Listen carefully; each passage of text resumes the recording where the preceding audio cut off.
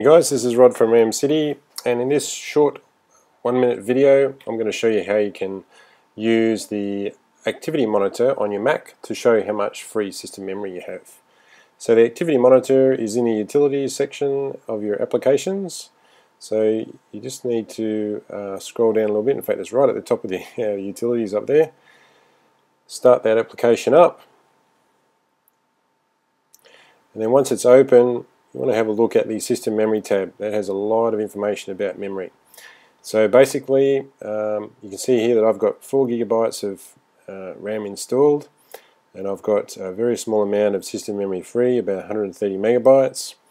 And so that means that I'm pretty much using most of the memory that I have. I've got a lot of applications open, and this machine is certainly due for a RAM upgrade.